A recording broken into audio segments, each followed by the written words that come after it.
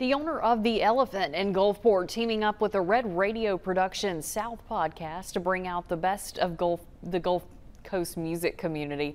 Tonight's event was a reunion for all of those that took part over the podcast's 3-year history. It was especially important for the band Party at the Moon Tower. This was their first live event since the passing of the lead singer Kenan Barton just over a year ago. We spoke with one of the podcast hosts about the importance of The Elephant.